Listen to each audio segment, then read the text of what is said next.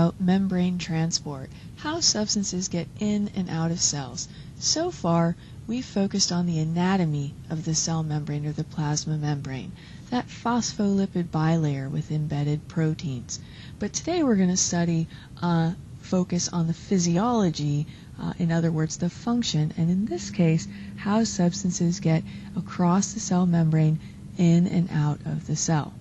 Now, cells are bathed in a nutrient-rich fluid. This extracellular fluid, called interstitial fluid, has thousands of ingredients. It's like a nutritious soup, like a pho or a bone broth. And to remain healthy, each cell has to be able to extract from this mix the exact amount of substances it needs at specific times, getting the right substances in and out of the cell at just the right times, just the right quantity. Substances like amino acids, sugars, fatty acids, vitamins and minerals, and regulatory substances like hormones and neurotransmitters. Even the balance of water, how much water is getting in and out of the cell, is crucial for the cells to remain healthy and function properly. Speaking about water, think about what percentage of our body is water, about how much of our cells and body are made up of water. Well, approximately 70%. Think about what that water is like. Well, that water, that base, is a salt water, just like the ocean or the sound. So take a minute, close your eyes, and imagine the ocean or the sound. Take a deep breath and smell the salt water and the seaweed. Salt water, ocean spray. Take another deep breath. That salt water is a beautiful start. Now let's make a nutritious broth. We're going to get our vitamins and our minerals from a nice bone base. We can put in some oxtails so the bone marrow seeps out, get some good minerals. Get some carrots, leeks, garlic, celery. Balance our pH with some vinegar. Get some more amino acids with some fish sauce. Spice it up, herbs and spices like cinnamon, cloves, coriander, star anise, and cardamom. Excellent. And in our interstitial fluid, we have amino acids, sugars, fatty acids, vitamins and minerals, and regulatory substances like hormones and neurotransmitters, all in salt water. If you've ever had homemade pho or a homemade bone broth, it's incredible, or an authentic one. It's nutrition you can feel right down into your core, right down into your cells.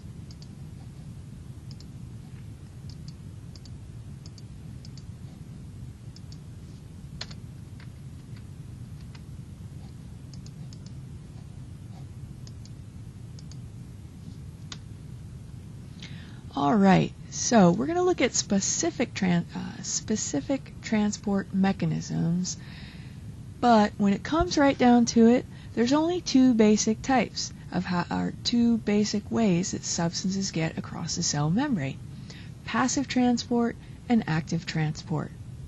And the basic difference between the two all comes down to energy. In passive transport, the cell does not have to use its own energy because the substances move by kinetic forces with concentration gradients or pressure forces. Whereas in active transport, the cell has to use a lot of its own energy to make substances move across concentration gradients or to get export substances it makes out of the cell or take substances like bacteria into the cell and break them down. But the big difference here is all about energy. And here on the picture on the right, we've got the little starburst picture with ATP. That stands for adenosine triphosphate, and that's the body's favorite form of energy. It's like cash. Now, so it all comes down to two basic ways, passive and active. But there are specific types of passive and active transport. In passive transport, we have diffusion, and there are different types of diffusion, such as simple, facilitated, and osmosis, which has to do with the movement of water. And then we have filtration. And a lot of textbooks focus on the diffusion, because once you start looking at filtration, it actually looks at a combination of forces at play at the same time. And so we are going to take a look at that, but we're going to start off keeping it simple with simple diffusion, facilitated diffusion, and osmosis. And then we have to look at a combination of forces to understand filtration. And then in active transport, there's different types, such as protein pumps, endocytosis, and exocytosis.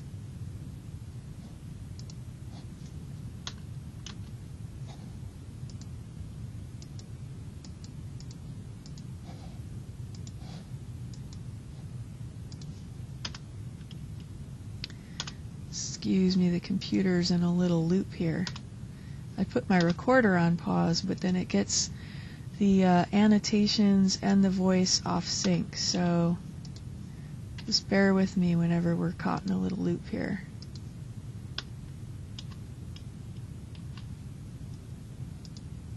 There we go. Alright, so passive versus active transport, what's the difference? The basic difference has to do with whether the cell needs to use energy or not. Let's take a look at an analogy. Passive transport is like tubing down a river going with the current. You can kick back, feet and hands splashing in the water, even bring along a cooler, even bring along your dog.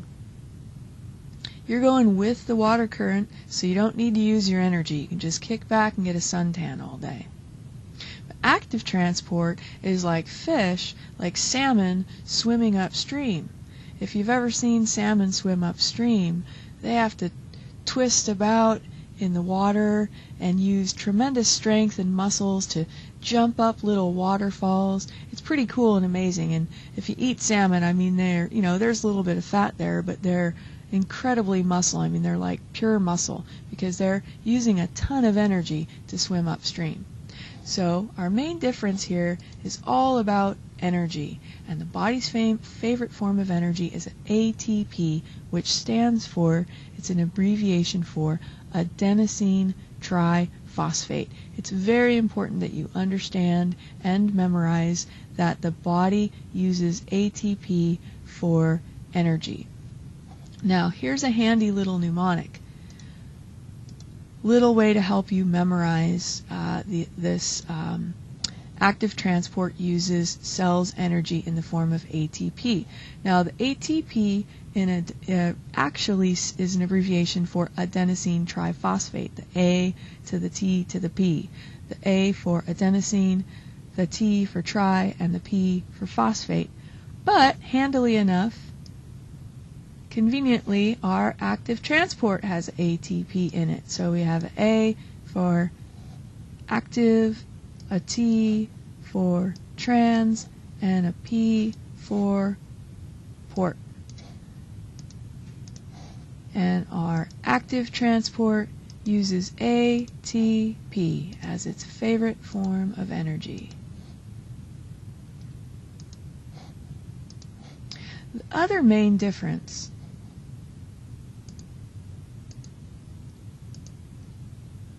are the forces at play. Now, we're going to first look at the concentration gradient, and in passive transport, things go from high to low, and they go with the concentration gradient, like floating downstream, and in active transport they go against the concentration gradient, like salmon swimming upstream. We're also going to look at other forces like pressure, and again the passive transport is just going to go with the natural flow of pressure, so there's no extra energy required by the cell.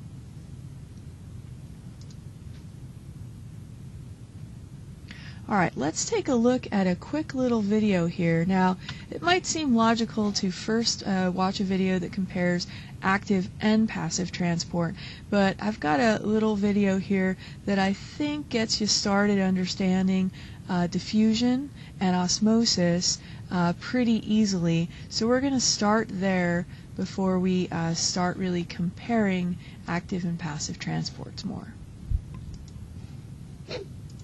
All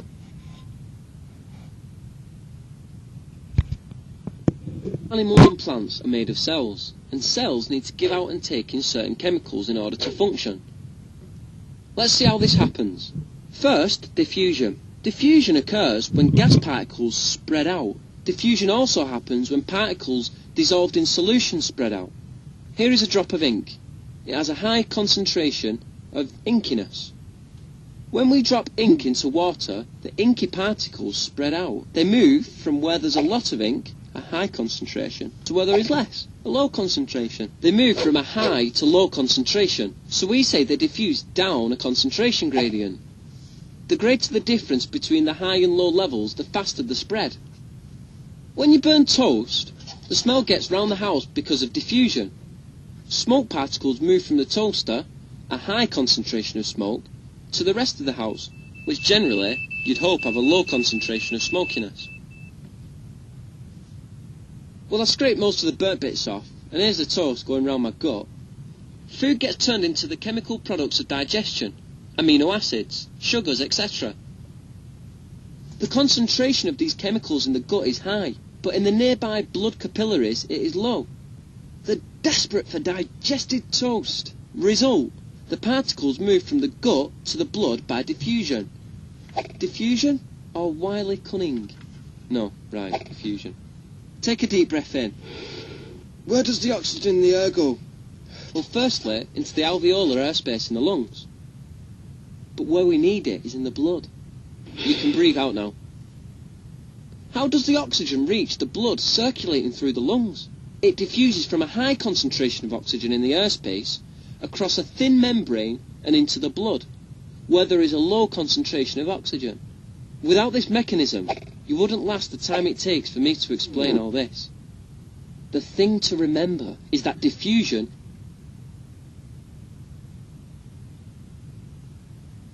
is movement from high to low concentration, and the greater the concentration gradient, the faster this takes place. Okay, I think you've sussed that. Let's look at the other mechanism for moving stuff around. That's called osmosis. For this, we're going to need a partially permeable membrane and two solutions with different concentrations. Before you dash off to get them, you've got loads already in every cell in your body. Each cell wall is a partially permeable membrane. Sounds attractive. But what is it? It's a barrier that lets some substances through, but not others. In osmosis, the chemical they let through is water.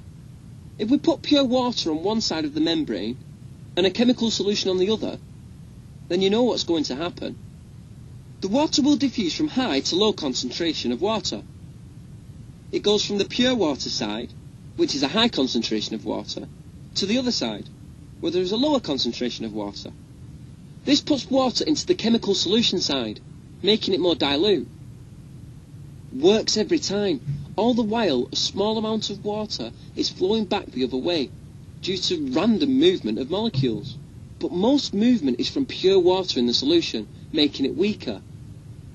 Eventually, the concentrations on both sides of the membrane are the same.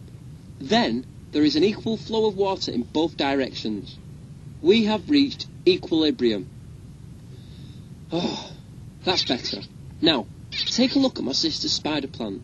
Not looking too good, is it? If she'd remembered to water it, then it'd look like this.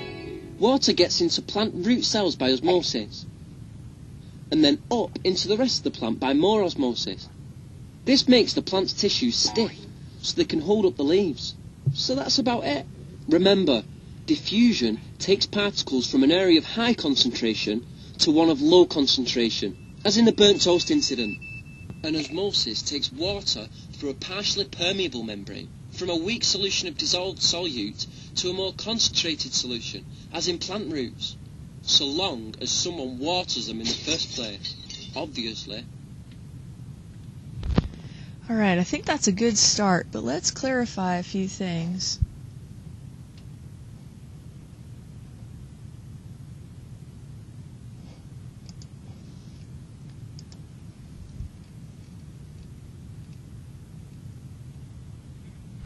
Alright, so in diffusion, molecules or ions move from an area of high concentration to low concentration, but how does this happen and why, and a few other things to clarify.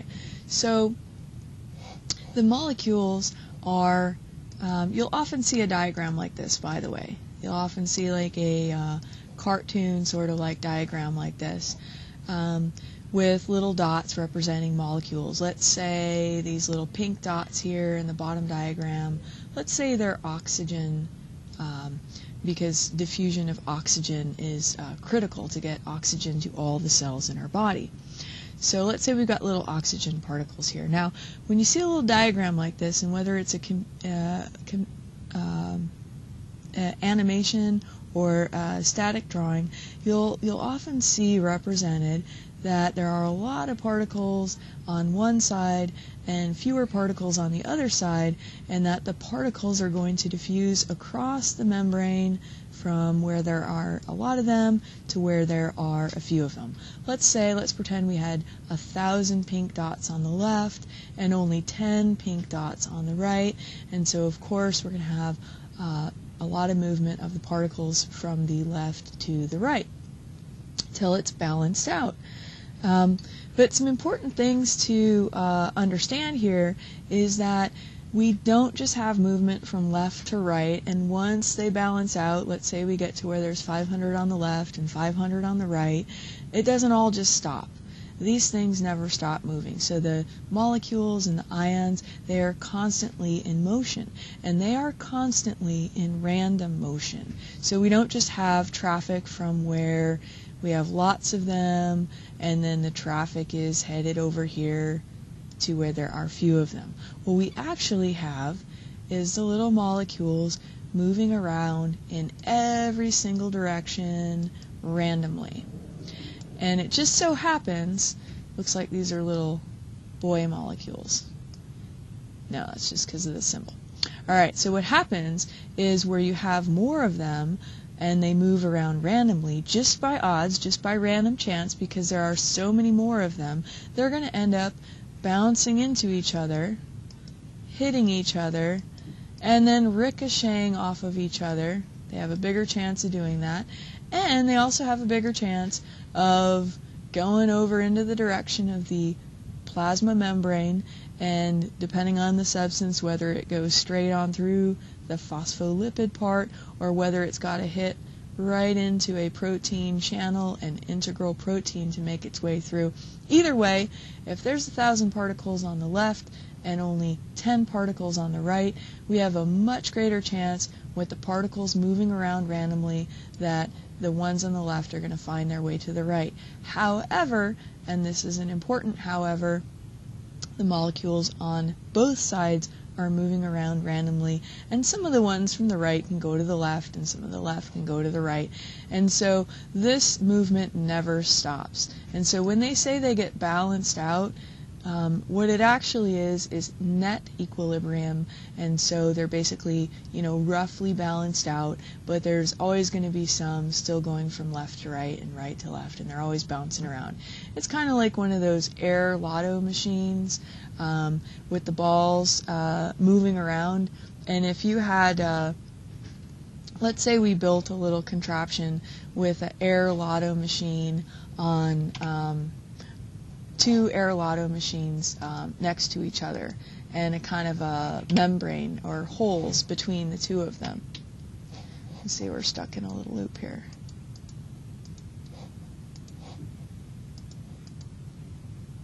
Alright, there we go. Let's take a look at an air Lotto machine. Now this isn't exactly like the movement of molecules, because the movement of molecules is they are self-propelling, and with this air Lotto machine there's actually, you know, air blowing it. But it's kind of like this, and if the little molecules are bouncing around, and let's say we had 1,000 of them in this machine, they would just by odds, you know, find their way to the little hole to find their way out faster than if we had a machine with, let's say, only 20 balls in it. And so they're not going to find their way out as often.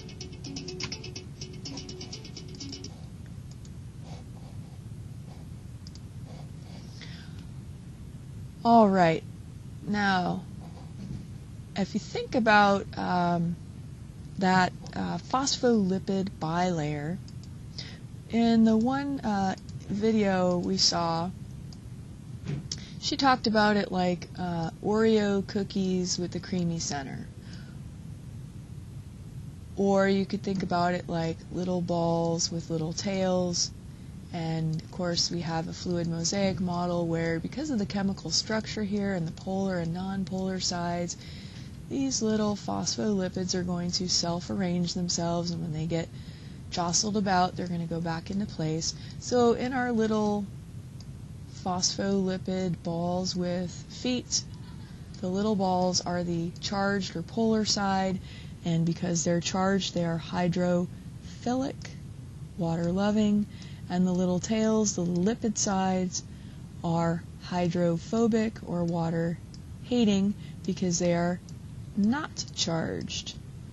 So in that, the little lipid tails are our Oreo creamy center of the Oreo cookies. This center core, being non-charged, is hydrophobic. So it's going to kind of have a tendency to push polar molecules away and keep them from crossing over. Now, this is handy as part of a selectively permeable membrane, but it also poses a sort of a problem or a mystery of how do molecules then cross over this hydrophobic core. Well, think about what kind of molecules could maybe cross over and what other structure we have here in this phospholipid bilayer in addition to these phospholipids. Well, think back to the lab, the video with the bubbles. What let the pencil go through the bubbles without breaking or popping the bubble? Well, one of the methods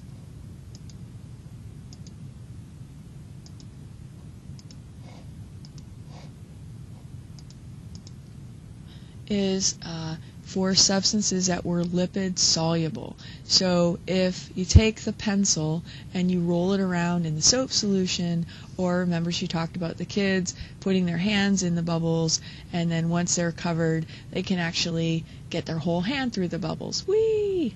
So if it's covered in lipids, it's lipid soluble, then those substances can go right through. They can become basically like contiguous or become one with the bubble solution and make their way through.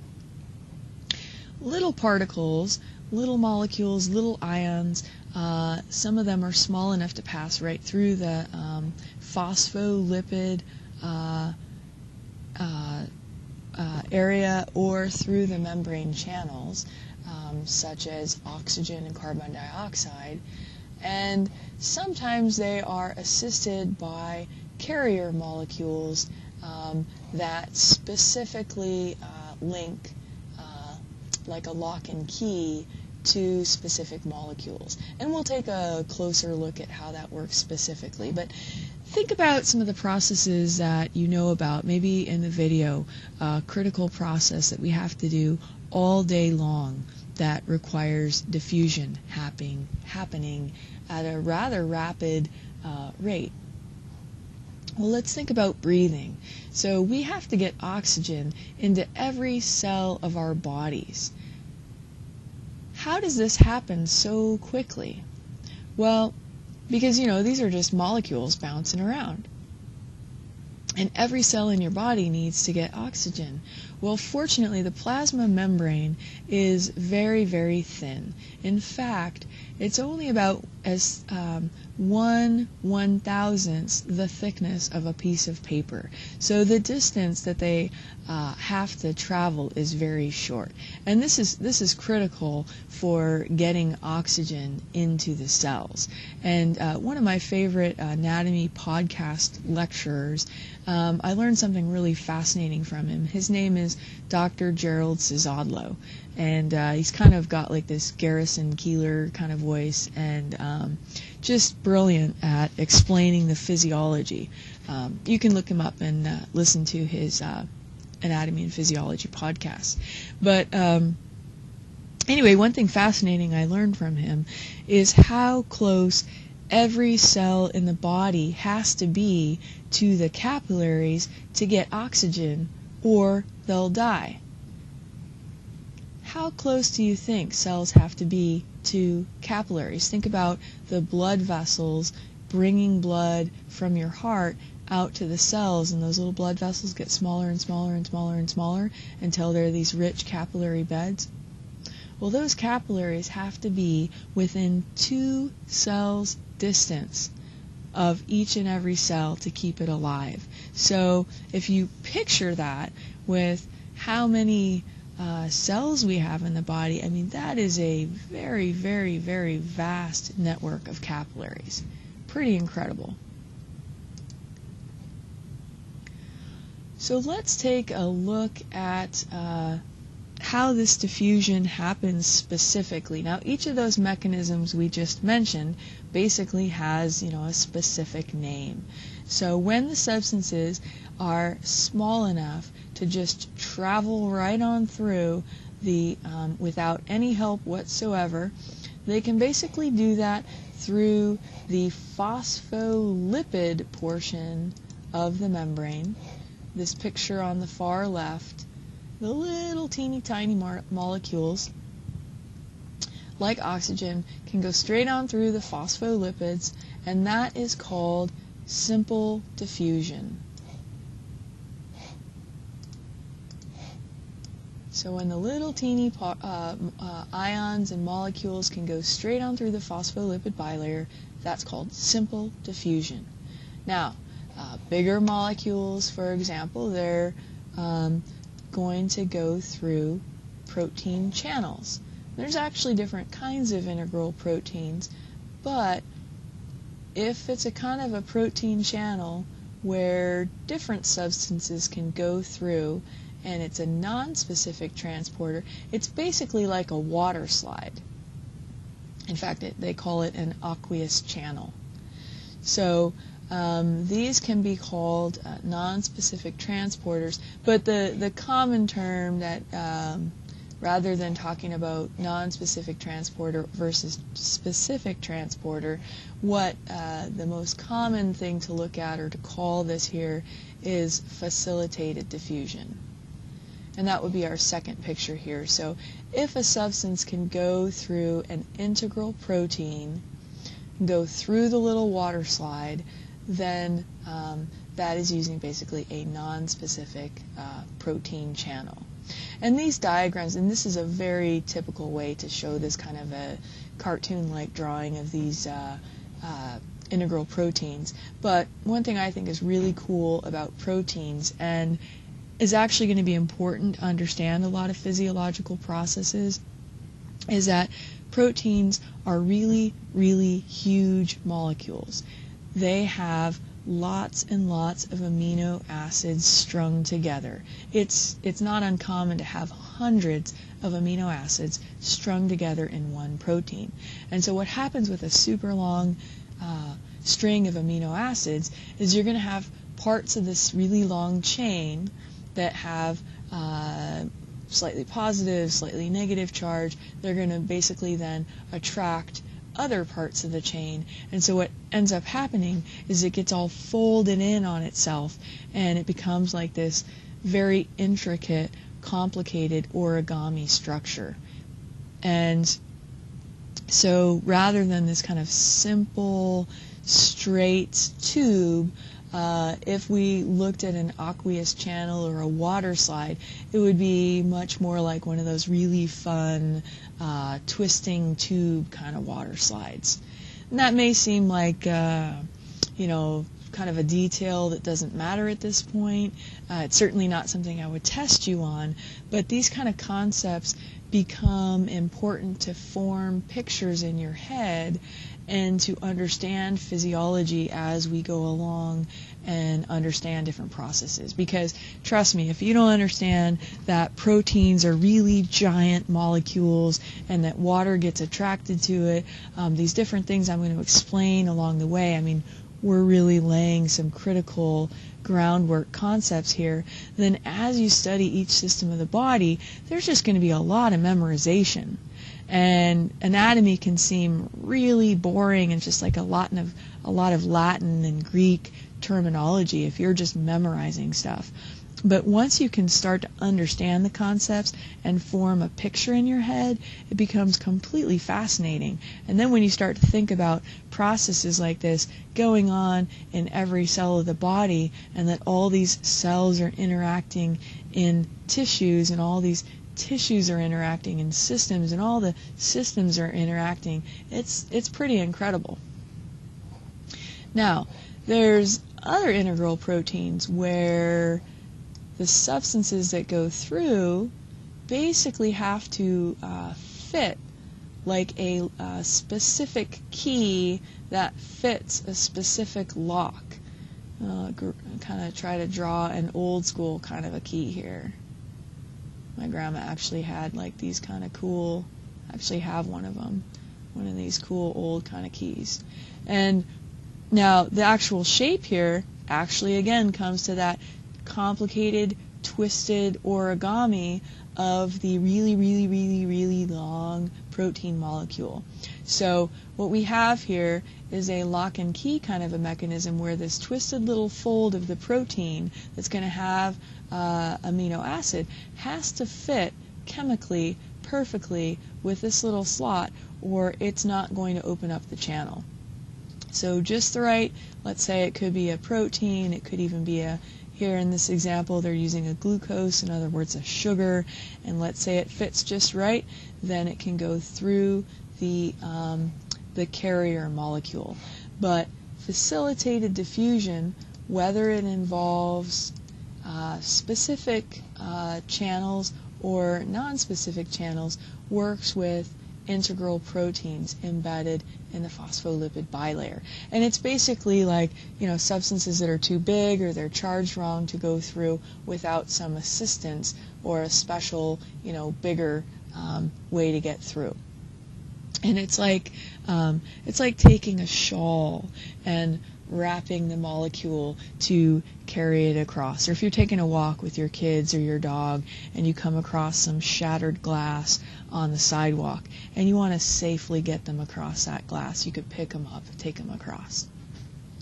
Now our last example of diffusion is osmosis. And osmosis involves the movement of water across the barrier. And water is pretty tricky here, that it can actually move through the phospholipid part or special embedded proteins called aquaporins.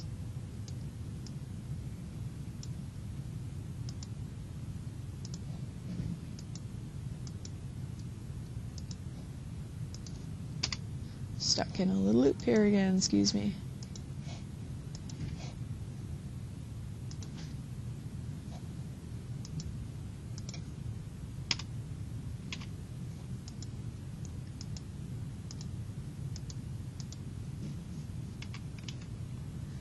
I would press pause here, but if I do, it's going to throw off the timing of the voice and all of our annotations. So pardon me when we get stuck here.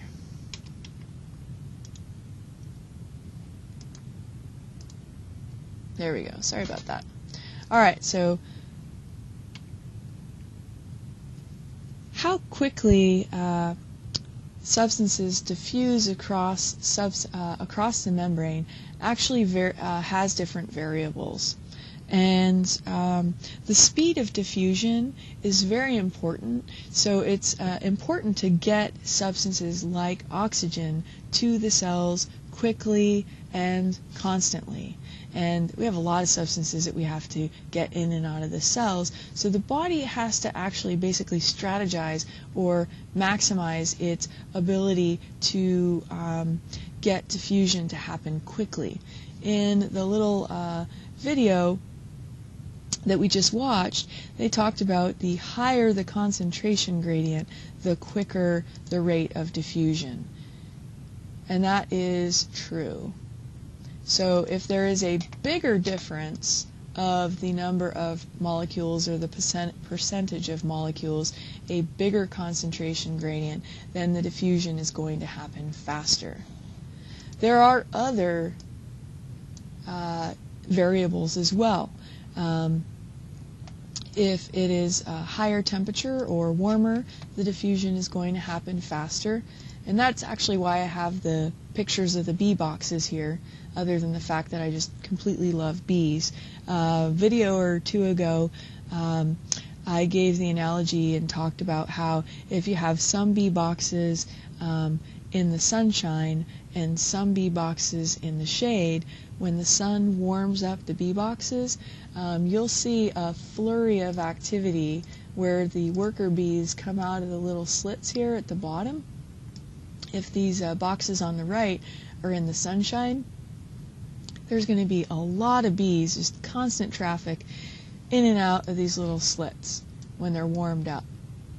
The little worker bees are going to come in and out, do their little waggle dance, show their friends where to find flowers, how far away it is, where the good stuff is. But over here, these boxes on the left, if they're in the shade, you're not going to see much activity. It's going to be pretty sleepy hives there. This is a good analogy for diffusion, how it happens faster with higher temperatures. But there's other really important ways to change the rate of diffusion. And one of my favorite things to look at is how surface area influences this, because the body has to maximize increased surface area for all kinds of different physiological mechanisms to happen effectively in a timely manner in every system of the body. And not just diffusion, but all kinds of examples. So far we've looked at the diffusion of oxygen, to take oxygen into little alveoli in our lungs when we take a breath in, and then when we actually get that oxygen delivered out to the cells in the body, we need to increase the surface area. The body increases surface area for other things as well, not even just diffusion, but like the brain, how the brain is structured. So let's draw a little diagram, and in case you can't just quite already picture this, let's take like a straight line. Let's pretend this line was straight, first of all. Let's pretend this line was straight. Let's pretend this line was 10 centimeters. It's kind of hard to draw with these computer pencils. Let's pretend this line is 10 centimeters, and let's pretend it's a semi-permeable membrane, and that we have lots of molecules bouncing around here on the left, and of course they're bouncing around, moving about randomly in every which way, every direction. Now, in our little 10 centimeter line, this is basically how much room we have, or opportunity, for these molecules to randomly bounce into this membrane and cross over. Well, think about it.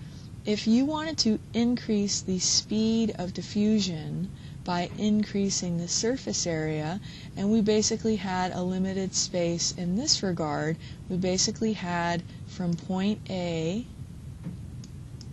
to point B to work with, what could you do to increase this surface area? I'm going to use a different color here for my surface area increase solution. You could basically make little valleys and mountaintops, little innies and outies.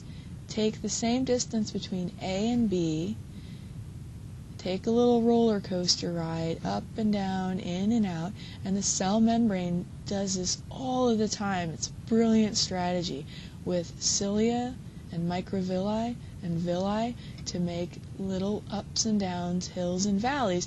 And now we've taken this 10 centimeters, and obviously I can't really measure what I just did, but I'm just going to guess here. If we actually took that same distance and measured it, I'm going to say maybe we made it about 10 times or more of what it used to be, of all these little spots where the little molecules could have an opportunity, have a chance to bump in and then cross over. So now there's all these little different spots, every single one of these little tiny spots where things might bump in and cross over. And the body takes advantage of this to fit stuff into small spaces too. So not just for diffusion, like we want to get particles, molecules, and ions across, like, but we could do it for, just to increase how much space we could fit in too. Like the brain. The brain doesn't look like a basketball. It looks more like a cauliflower, so that we have these little ins and outs to increase the surface area. Alright, so that's pretty cool, and the body uses that strategy a lot. Even this concentration gradient. See, and there's so many cool concepts in physiology once you start to study them, once you start to understand them. But even this concentration gradient is brilliant. So if you think about it, the body, if it was just all passive, like a jellyfish floating around, let's say a jellyfish is floating around in the sea, floating around in the current, that jellyfish is going to get exposed to whatever it happens to float around.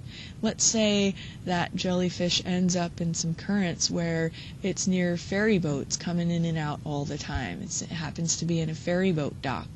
I'm going to guess there's going to be a lot of, oil and other waste products, in that high boat traffic area, so that, that jellyfish is going to be exposed to those kind of things. But the concentration gradient, your body, let's say we want to massively, what the body can do here is a really cool strategy, is to purposely create a really high concentration gradient so that when the body needs something to happen quickly, the diffusion can happen quickly.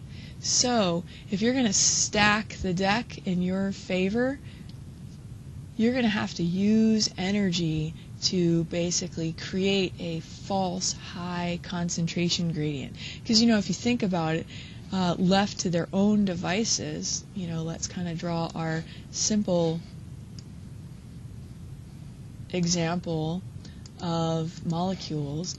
And let's say, these are really giant molecules, but let's say they were, 1,000 on the left and 10 on the right. Left to their own devices, there's going to be a natural diffusion flow of traffic to the right. But if you want to stack things in your favor so that over time we don't just have this balance out to roughly 500 and 500, the body can use energy in the form of ATP to basically purposely create a high concentration gradient when you want to get stuff done faster. So think about the mechanisms in the body that you need to get done the fastest. And I know for some of you this is the first time you're taking a formal anatomy class, so you may wonder why I keep introducing different parts of the body. Well, everything integrates like this beautiful orchestra. And so the first time you take anatomy and physiology, especially these intro units, there's a lot of concepts and a lot of systems in the body introduced. Well, first of all, never fear. If we introduce something like how oxygen gets into the body, we'll be coming back to that when we look at the respiratory system with the lungs. We'll be coming back to it when we come back to the cardiovascular system with the heart. But also, anatomy and physiology is one of those things that if you really think about it and you study it, you can really absorb it in layers. And so I always think that the first time you take an anatomy and physiology is just like the tip of the iceberg. If you really wanted to learn how to do a sport well or any activity well, you wouldn't just take one lesson, and go out into the court and play it and go, oh no, whatever, I'm not very good, I don't understand this, the coach isn't very good, this doesn't make any sense, I don't understand this sport. My brother and sister played rugby in college, and, I saw some of their games, they both explained it some. The first couple times I watched rugby, it's a sport that makes no sense. It takes a while to understand it, and I'm sure it takes even longer to actually be able to play it. That is, if you can survive that long. But so I highly encourage you, even if you get confused or frustrated, some of these concepts may seem abstract, or I'm explaining something for another system already, I highly recommend you keep studying anatomy and physiology over and over and over again. I study it every year. I've been studying anatomy and physiology, like 20 years now.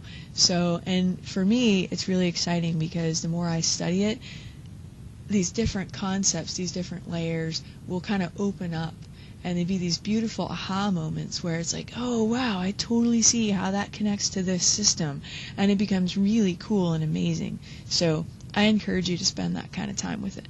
So anyway, the body does this on purpose to do stuff faster. And what kind of stuff needs to happen super quickly in the body? Well, a couple things come to mind for me is the transmission of nerve signals. Like let's say you accidentally touch a tray in the oven when you're trying to take your kale chips out of the oven, and the oven's set at 400 degrees, and instead of having your hand on the you accidentally touch the tray itself. Well, your body has to make yourself pull away from that burning hot tray really fast, or you're going to get a burn. And so these nerve signals have to happen really quickly. Muscle contractions have to happen really quickly so you can pull away the tray. And so your body very cleverly takes advantage of creating a high concentration gradient, a really big difference in the number and percentage of particles across the membrane. So it can basically stack the odds to the order of 10 to 100 to 1,000 times difference across the membrane, so that once it opens up the floodgates and lets everything come whooshing in, it comes whooshing in really, really fast. A couple other variables here. The size of the particles. Little teeny particles whiz around faster. You could use an analogy if you look at players on a team, especially you could look at track events, or you could look at football, let's say American football, where the players that have to run really quickly are going to be the smaller players, and the players that are not going to be able to run as fast, but they're going to be needing to be on the front line, those are going to be your bigger players, like 300, 400, 350, what are they, about 350 pounds? Alright, last but not least, the diffusion medium, and this has very enjoyable applications. Molecules and ions diffuse fastest in the air in a gas form, which is really nice for, we can actually look at all of these forms with aromatherapy. take some essential oils, so the pure extracts from plants. And if we take those pure extracts, like I'm not sure what kind of trees, what kind of flowers we're looking up here. I can't tell if would those be apples, but let's pretend, I don't think they are, but let's pretend they're orange blossoms, because orange essential oil is really amazing. You would take like a whole basket of orange blossoms and distill it out to get just a few drops, let's say like 10 drops of the pure plant essence. Well, when that pure essence of the plant is in its leaves or in its roots, in its bark, in its solid form, you're not going to smell the plant as much. You're not going to smell those essential oils as much. But once you extract it out into its liquid form, and let's say you take some of those drops, let's say you take some nice orange essential oil, and you drop some into your bath, you're going to have that diffuse throughout the room pretty quickly. We'll take those same drops and diffuse it in a nice nebulizer or ionizer that makes a nice stream of the essential oils, and you can quickly fill up a whole room with that smell, like a beautiful walk in the springtime after a rain. Let's take a look at a really quick video for an example recap of that. As quick as I can get out of this loop. As quickly as I can get out of this loop. I think we're there. Yes. Okay. So here's some food coloring. Inky particles. And on the left we have the ink going into hot. And on the right we have the ink going into cold. So you're going to see the ink diffuse faster in the hot water. What other ways is it going to diffuse faster? If you have a higher concentration, if you have smaller particles, if you have a greater surface area, and if it's in a gas. Alright, let's move on to osmosis.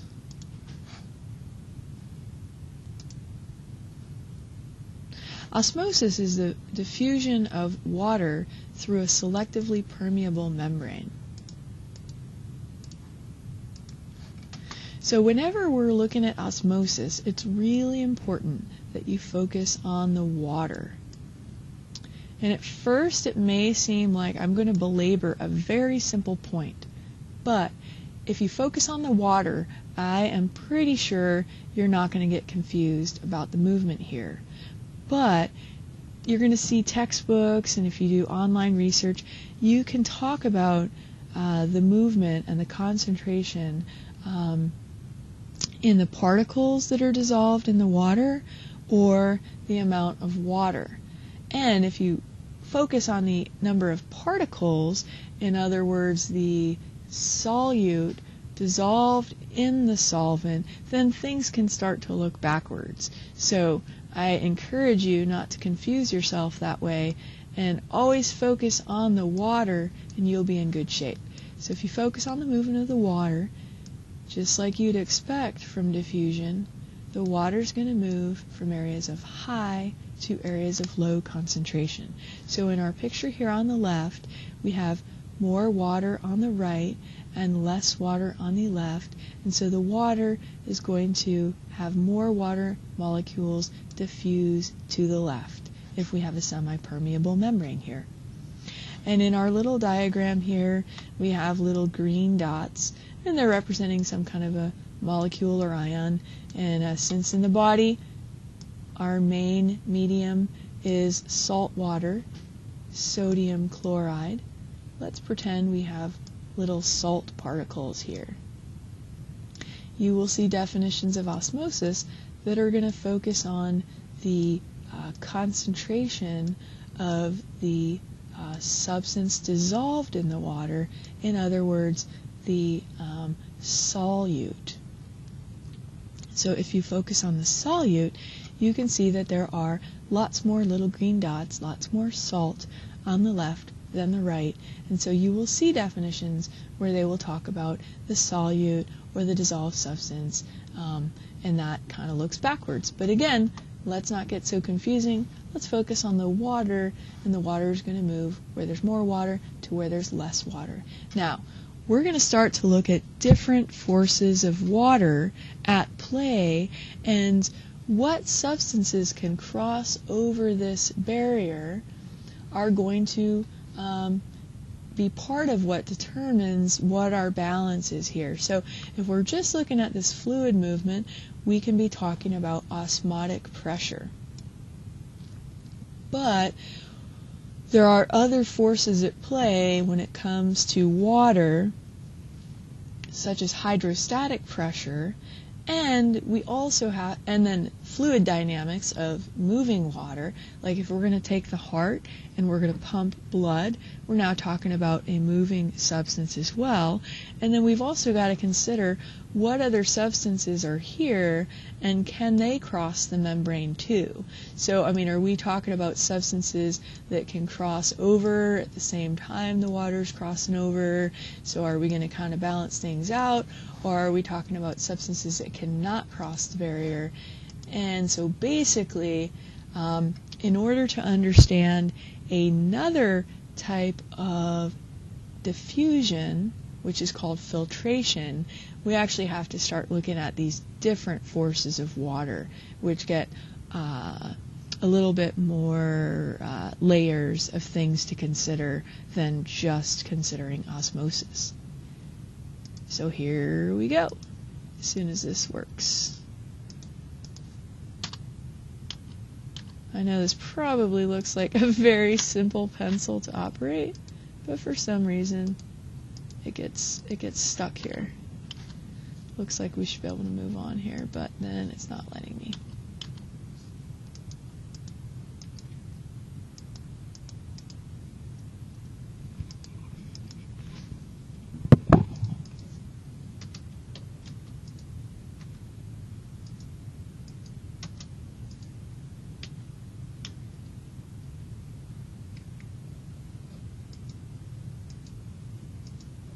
Let me try erasing this first.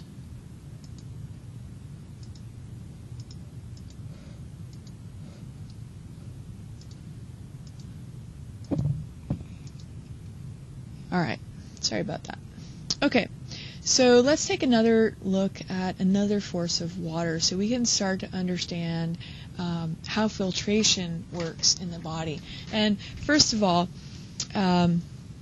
where we're going with this, where we're going to study filtration, well, two main places filtration happens in the body is, I'm sure you've heard that kidneys filter. Well, what do they filter? They filter blood. So you have to look at filtration in the kidneys, but another place, and that's actually where we're going to start, is looking at filtration that happens at the capillary level, or how substances cross over at the capillary level also involves a combination of forces. So let's take a look at hydrostatic pressure first.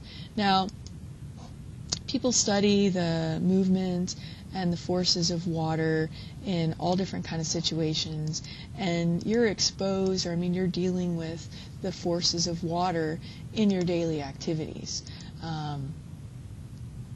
And so some of this is probably intuitive, and then other parts are, perhaps get a little bit, a little fuzzy.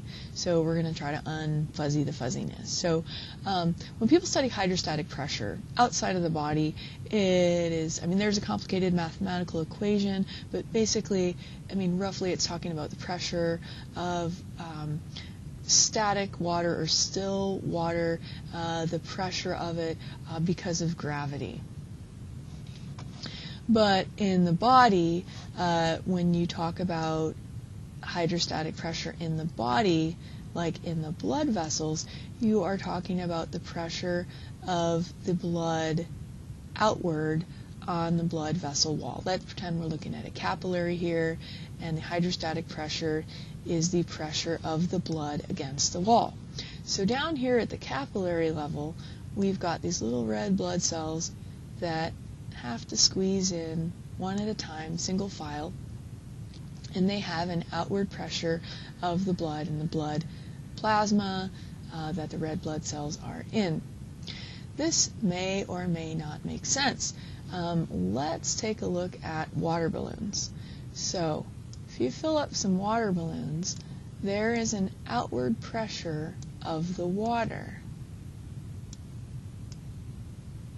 The fact that there is an outward pressure on the water that actually can expand the balloon when you fill it up with a pump still may or may not make sense, but I think what might help clarify it is if before you fill up the water balloon, you put some little pinpricks in the water balloon.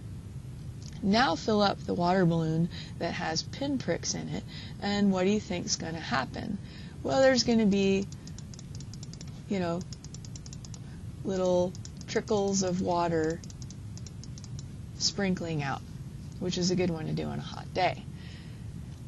What's some way that we could take this water balloon here? Let's pretend our little yellow water balloon here has pinpricks in it, and let's pretend we already tied it off. What is a way that we could expand this already tied off water balloon? Well, or increase the pressure. Well, we could squeeze the water balloon and increase the pressure. And if we do that, what do you think is going to happen? Well, these little trickles of water are going to be streams of water.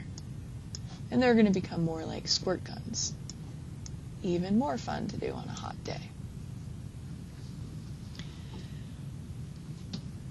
I'm sure you've played with water pressure in different circumstances, and you also talk about fluid dynamics, so not just stationary water but moving water. So if you take a garden hose and you keep the the water turned on to a certain level, let's say you twist open the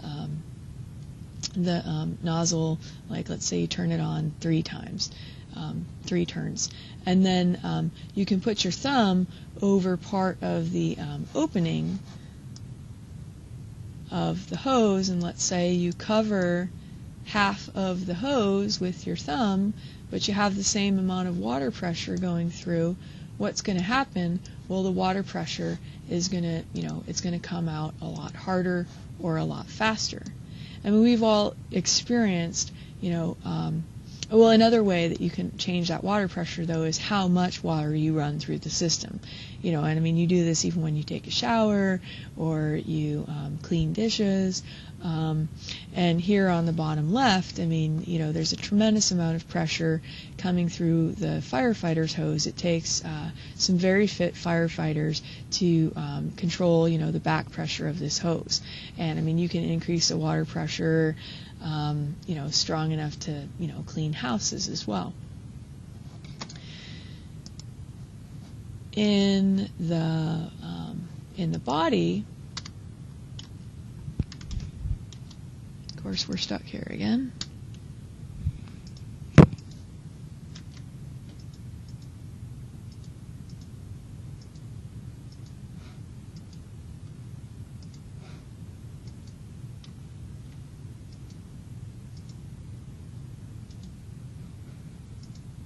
All right, there we go.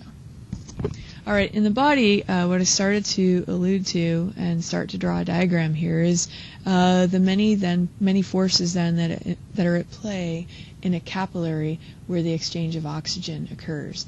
So in filtration situations like this, you're actually dealing with a net pressure of fluids. So you have the osmotic pressure that we talked about earlier, where the water wants to go where there's more water, a higher concentration of water versus the substances that are dissolved in it versus the area where there's a lower concentration of water. And then you have the hydrostatic pressure that we just talked about. In the capillaries, this ends up being that the water wants to push its way in and the hydrostatic pressure wants to push its way out. So why, some of you may be curious why the water wants to go in. Well, our little red blood cells and our blood plasma has a lot of big molecules dissolved in it that are basically too big to fit through the little capillary slits. And so, really, really big molecules, you're going to tend to get more of them on the inside of the cell because they're not going to slip out these slits as easily. So, what are the biggest molecules you can think of in the body? Proteins. And it just so happens that there's a lot of albumin. There are other proteins too, but there's a lot of albumin in inside, and so the water has a tendency, has an attraction, osmotic pressure to go in, hydrostatic pressure going out, and then what we're going to look at here for the total fluid flow is the net pressure of the fluids. And it just so happens that there is actually even one more force at play here, and that on the arterial side, you're closer to the heart pump, and there's actually going to be more moving pressure this way, and that's going to kind of decrease as we go, so there's going to be less pressure here if we look at the fluid dynamics.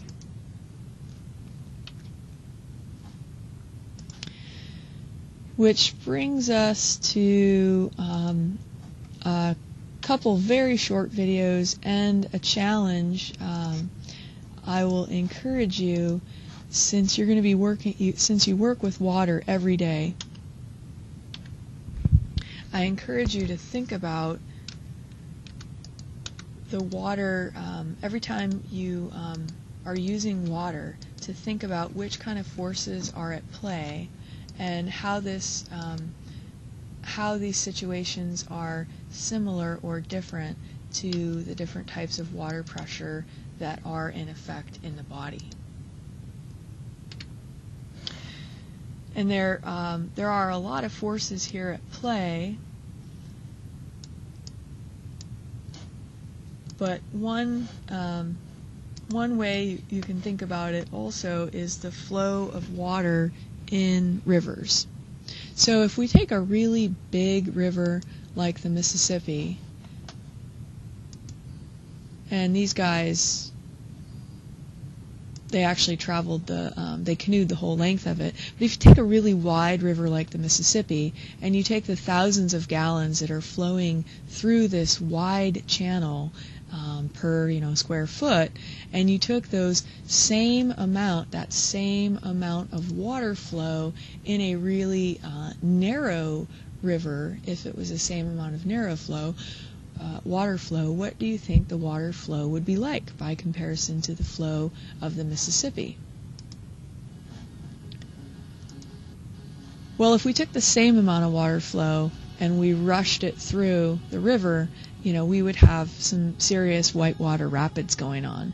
So, and we could change the width of the passageway and use the same amount of flow, or we could actually change the amount of flow, or both. And these are the kind of variables we'll see in the body and how the body actually takes advantage of these situations for things like how the little blood vessels break into smaller and smaller, and until they're into capillaries. Instead of changing the same amount of flow, different size of river, you could also take the same size river and different amount of flow. And I mean, you can see that in the mountains around here in the summer, streams and water flow, waterfalls that dry up or become slower or non-existent. And then in the spring, when the snow melts off, you get these great rushes of water and these beautiful waterfalls. In actual cells, there is still yet one more important way to look at this water flow, and some important terminology around it, and that is the concept of tonicity. Tonicity is basically looking at the fluid medium outside the cell compared to the inside of the cell, and the percentage of the dissolved solutes that cannot cross the membrane, the non-penetrating substances. So this concept of tonicity is similar and related to osmosis and osmotic pressure, but what we're looking at here is focusing on the substances, solutions with substances that cannot cross the barrier. So there's basically three different variables or possibilities. An isotonic solution or medium is pictured in the left here. And on the bottom picture we have a little biconcave disc of a red blood cell. And on the bottom here this is a electron micrograph of a real RBC. And in an isotonic medium, the percentage of the dissolved solutes is about the same on the outside and the inside. So, things like the salt, glucose, proteins. And you're going to have a net flow that is balanced in and out of the cell, which is going to make a nice normal shaped cell with the water flow in and out being balanced. In a hypertonic medium, hyper for more, the outside medium, the intracellular fluid or extracellular fluid, has more substances dissolved in it, a higher concentration of dissolved molecules and or ions. And so if you've got more substances on the outside, that means the water is going to flow more outward. And so with this little red blood cell, you have on the bottom here in the middle an electron micrograph picture of an actual little red blood cell in a hypertonic medium, and it's getting all spiky because the water is flowing out of the cell in a hypertonic medium. Last but not least, in a hypotonic medium, hypo for under, below, or less, the solution or the medium, the extracellular fluid, the extracellular fluid or interstitial fluid, has fewer substances dissolved in it, and so than the inside of the cell, and so the fluid, the water from outside of the cell, is going to rush inside the cell. Like, let's say there were more proteins, a higher percentage of proteins in the cell, let's say, than outside, the water is going to rush in, and this electron micrograph of the big basketball-like red blood cell that's lost its little biconcave shape is in a hypotonic medium. We're going to watch a quick little experiment where you can take some dialysis tubing, which is the kind of a semi-permeable membrane used in kidney dialysis. When people have kidney failure, their kidneys are not filtering blood well enough, and they actually go through a dialysis machine to have their blood filtered for them. You can use this semi-permeable tubing and run it through a machine to filter the blood. So this experiment uses this dialysis tubing to create little pretend cells. And in the little pretend cells, we're going to put, now think through this process here, if the cell with the is the dialysis tubing, and we're going to put molasses inside the cell and dip that dialysis tube cell full of molasses in a beaker of water. So inside has lots of dissolved substances, outside is pure water, no dissolved substances. Are we talking about isotonic medium, hypertonic medium, or hypotonic medium? Again, do we have inside of the cell has lots of substances like proteins, salts, sugars, and in this case molasses. Outside is pure water. We're talking about a hypotonic medium. So what do you think the water's going to do? Let's take a look.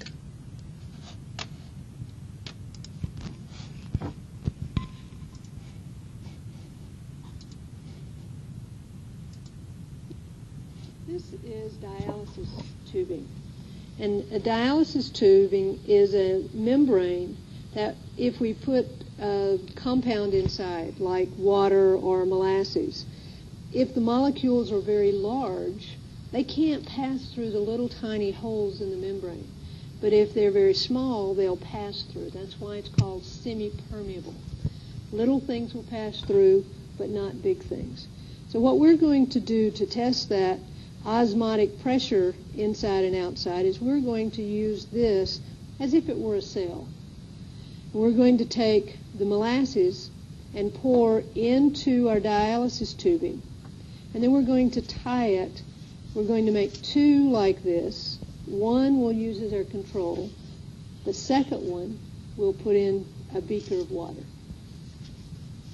2 hours later, let's see what our results are. You can see definite change in the volumes. And if we move this around, you can see that in this larger volume, the molasses is not nearly as viscous. So we have plenty of evidence to support the fact that the water molecules move through the dialysis tubing and it's diluted the molasses. So the osmotic pressure was the driving force that brought the water in. All right, cool. Now, if you take a minute, you could pause the recording and create this experiment in create a variation of this experiment. How you could take dialysis tubing and make little cells so that you could see the effects of an isotonic medium, a hypertonic medium, and a hypotonic medium. And that's actually going to be one of your homework assignments for this this assignment, is to write up a little experiment of how you would take dialysis tubing with molasses or salt and recreate this experiment, but not just for the hypotonic version, but also make an isotonic version and a hypertonic version. And one thing she didn't do for that experiment, although I think it's great for a quick little visual, is she didn't actually measure anything. So with your experiment, go ahead and take the time to create a quick little system of how you're going to create some kind of a control situation and some kind of actual measurements for your results. One last little example here to think about is taking a bath in Epsom salt. So take a bath in Epsom salt and drop in 10 drops of your favorite essential oil. And then go ahead and think about which types of active and or passive transport are occurring, and if there's any situations occurring that involve osmosis and or a hypertonic, isotonic, or hypotonic medium, and any of the other water pressures at play through the whole process of taking the bath. And then go ahead and enjoy yourself. Take a long enough bath so that you get the little raisin fingers and raisin toes to make sure that you get to experience some of the movement of the water. Alright, so that's different forms of osmosis, different forms of filtration. We've got passive, we've got facilitated, we've got osmosis, and then when we look at filtration, we're actually looking at different forces of water. But now, let's throw some energy into the mix. Let's use energy and see what kind of forms of active transport we have. We're going to start off with a really, really quick video, and he's actually going to compare active transport to passive transport in less than a minute. Don't you wish I could lecture that fast? Talking about active transports, which actually require energy. And remember, passive transports does not require any energy. And there are two types of passive transports. We have the simple diffusion and we have the facilitated diffusion, which requires a protein transport. Now, passive diffusion is where solids move down their concentration gradient in passive transport. And this is essentially if we have a container with a permeable membrane. This is for facilitated. And it's an aqueous solution. which means that the solvent is water, and the solutes are in water. And as you can see, the solutes are more concentrated on the right-hand side. And so the solutes will move down its concentration gradient to an area where it's highly concentrated to an area where it's lower concentrated. So it's moving from the right to the left. And this is facilitated diffusion, which is part of passive diffusion, which requires no energy. Active transport also uses a protein transporter, but it requires energy. So let's look at the difference here. So we have a container again with a permeable membrane, and we have a transporter, as you can see in the middle. And this is an aqueous solution, so the water is a solvent. And as you can see, the solutes are still highly concentrated on the right. Now normally, it will move down its concentration gradient, but in active transport, the solutes move against its concentration gradient, and so requires energy. So it moves to an area where it's highly concentrated, and it's the reverse of passive. Now, active transporters. Let's just look at a quick example. Here we have a lipid bilayer. Here we have an active transporter. And the solutes, as you can see, are highly concentrated on the outside of the cell compared to the inside. Now, this is an example of the primary active transport, and we'll look at the difference soon. So here's a primary active transporter. Now, the main energy used for active transport is ATP. What happens is that a solute will bind to the active side of this transporter, and ATP will be used. A phosphate group will be attached to the transporter. And when ATP is used, this protein transporter will flip, essentially, because energy is used, causing it to flip. And the phosphate is still bound to it. The phosphate group is still bound to the protein, as you can see. And so then the solute is released to the outside. So it's going against. All right, and that last. Oh, this is it flipped to the beginning here. It's by the way, if you like his drawing explanation, there's a lot of them on YouTube. It's Armando Hasudunagando. I'm sorry, I can't say his last name, but if you look up Armando, I think it's Hasudungao or something like that. What I actually wanted to focus on there was at the end, an important term came up there, was a conformational change, and we're going to take a look at that. But let's take a look here quickly again. So basically, active transport, you're going to move against the concentration gradient. So you can basically stack ions or molecules against the concentration gradient to move things out of the cell. For example, if you want to build sort of an artificially high stacked concentration gradient, so that when you let molecules come rushing through, you can diffuse them through faster.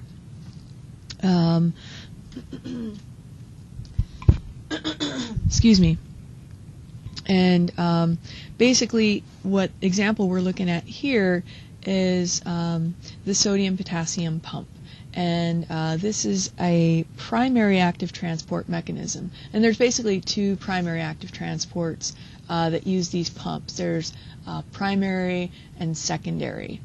And what is, kind of most common to look at is the primary one, with this most common example being the sodium-potassium pump. And this pump is going on non-stop, basically just constantly moving these little sodium and potassium ions across the membrane to get the cell ready to make an excitable membrane for example, for the transmission of nerve signals. And he did a great job explaining it here, but this binding of the phosphate in the adenosine triphosphate uses energy. This is where the energy gets used in a hydrolysis that ends up changing the shape of the protein. And when the protein changes shape, that's called a conformational change.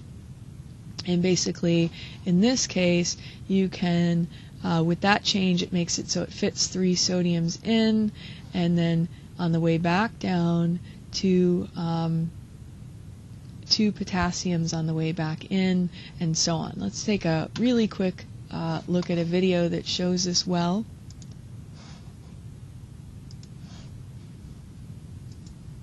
The sodium-potassium pump is an active transport mechanism. 3 sodium ions bind to the protein channel, and an ATP provides the energy to change the shape of the channel that in turn drives the ions through the channel. 1 phosphate group from the ATP remains bound with the channel. The sodium ions are released on the other side of the membrane outside of the cell, and the new shape of the channel has a high affinity for potassium ions, and 2 of these ions now bind to the channel. This binding again causes a change in the shape of the protein channel, and this conformational change releases the phosphate group on the cytoplasm side. This release allows the channel to revert to its original shape, and as a result, the potassium ions are released inside the cell. In its original shape, the channel has a high affinity for sodium ions, and when these ions bind again, they initiate another cycle. The important characteristic of this pump is that both sodium and potassium ions are moving from areas of low concentration to areas of high concentration. In other words, each ion is moving against its concentration gradient. This type of movement can only be achieved by the constant expenditure of ATP energy.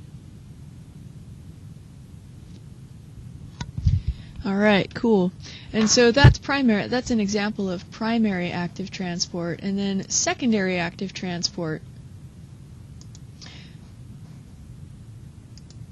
I don't have a picture of it here, but secondary active transport is basically taking advantage of the energy used in primary active transport. So to use an analogy, or an example, like if you pump water uphill, like let's say you pump it to a water tower or you pump it out of a well, you've used the energy to move the water up, and now you basically have stored energy because you can now take advantage of, the water being higher up, take advantage of gravity. So you use the energy to get the water up higher, and now you can let that water flow back on through.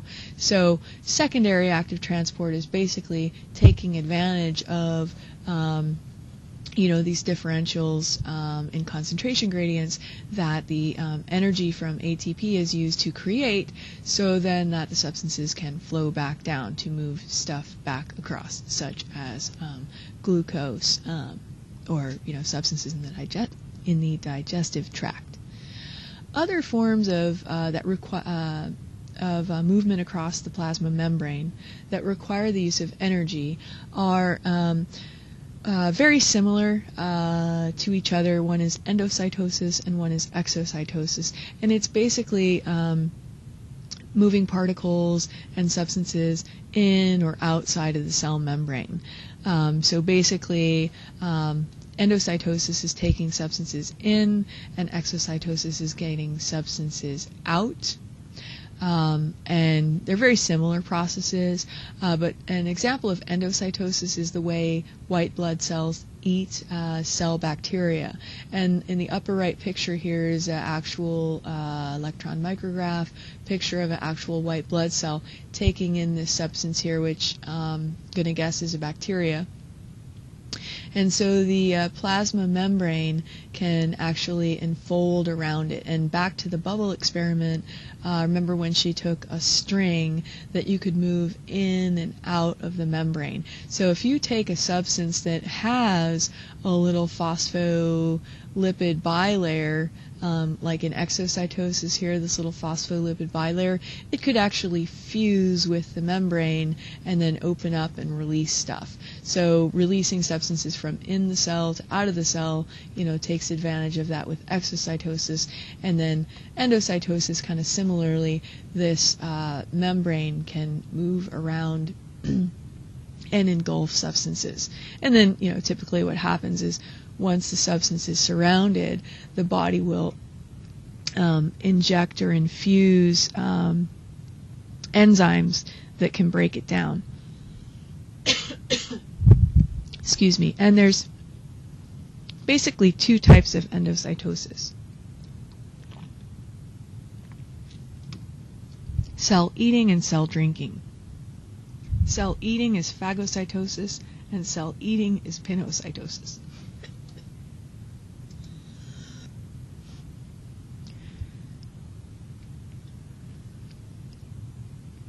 Alright, so when the cell brings substances in, there's basically two different types, and they're very, very similar. Basically, whether it's taken in a solid or a liquid. So if the cell is taken in a solid substance that's primarily solid, like bacteria, it's called cell-eating phagocytosis. And if it's taken in a substance that's mostly liquid, that's called cell-drinking or pinocytosis. Last but not least is the cell getting substances out of itself,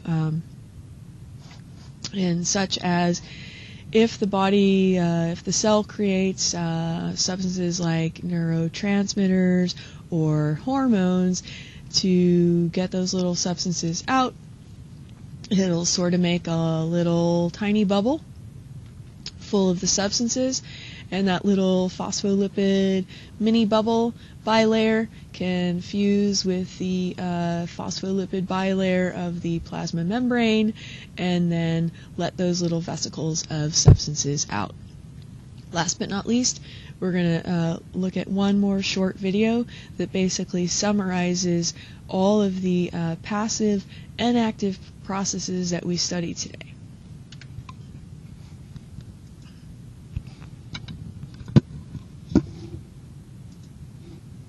Before we can use the molecules we eat, they have to enter our cells, starting with the cells lining the small intestine. Let's zoom in to the surface of a cell. The plasma membrane is selectively permeable. Some molecules can move across it, while others cannot. How do materials enter and leave cells?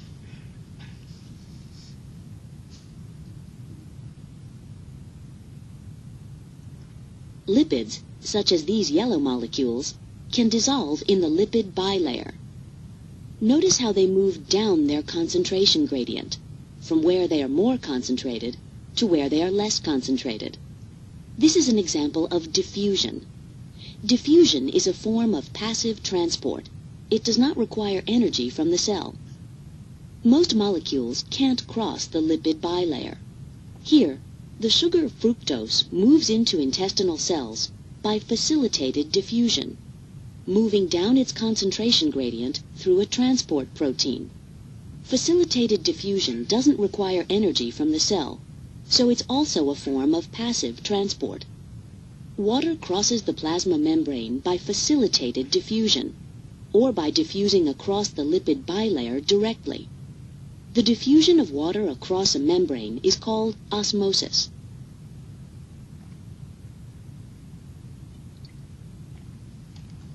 The sodium-potassium pump moves ions against their concentration gradient, from where they are less concentrated to where they are more concentrated.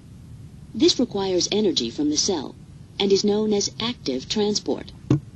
Energy from ATP is used to move sodium ions out of the cell and potassium ions in.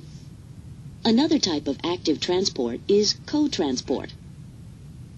Here, both sodium ions and glucose move into the cell through a co-transporter protein. Sodium ions move down the concentration gradient created by the sodium-potassium pump, and glucose moves against its concentration gradient.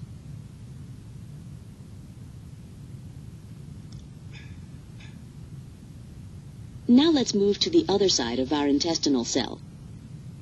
Materials can be exported in vesicles that fuse with the plasma membrane and release their contents outside the cell. This process is called exocytosis. In endocytosis, the plasma membrane pinches in, forming a vesicle that contains material from outside the cell. On this side of the cell, we can also see oxygen and carbon dioxide diffusing across the lipid bilayer.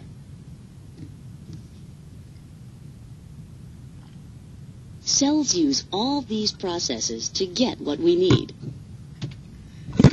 Alright, pretty awesome stuff. So, there are a lot of concepts to wrestle with when you first start studying anatomy and physiology. Even in this one lecture, there's a lot here. So I highly recommend that as you go about your daily activities, you start actually thinking about how these concepts relate to anatomy and physiology, and start forming pictures and analogies in your head, and come back more than once to these concepts. And if you take a little time to think about them, let yourself wrestle with them, you will get to the place where this all starts to sink in. Thanks for your time. Next time, we're going to look at organelles.